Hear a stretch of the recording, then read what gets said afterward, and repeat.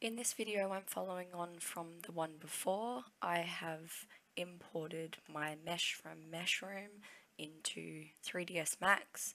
However, what would happen if I would want to trim away all of this excess environment or scene that I wouldn't need in my model? So I'm going to begin by applying a modifier from the modifier list to this and find edit poly.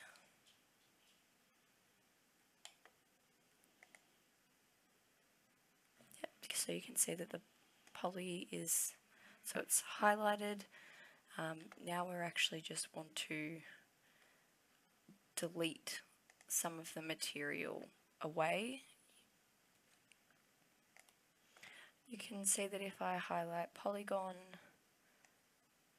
and draw a rectangle along the corner, if I just press my delete on keyboard, you can see that I've deleted away some of the mesh, so this will be the easiest way to just draw around the rock, which we want remaining, and not to forget this part down the bottom here.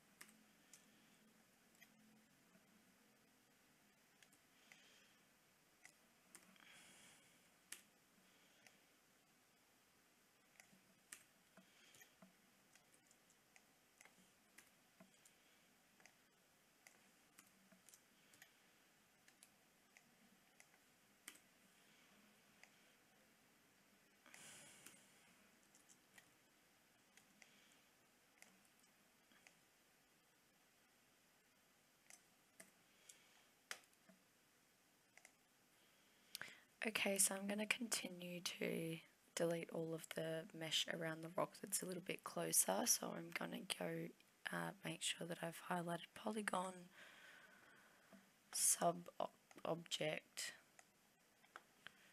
and just do the same sort of thing, but it's a little bit more controlled.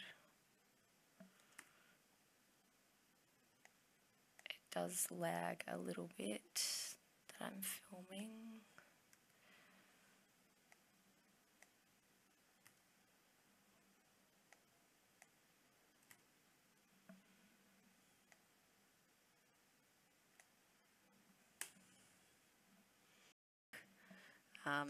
I've switched the preview section from the sub-object to off, and then this is all clean and ready to be used in rendering software. You can export it as an OBJ file and use it in Blender or Enscape, and to use these realistic 3D scans within your renders and your projects.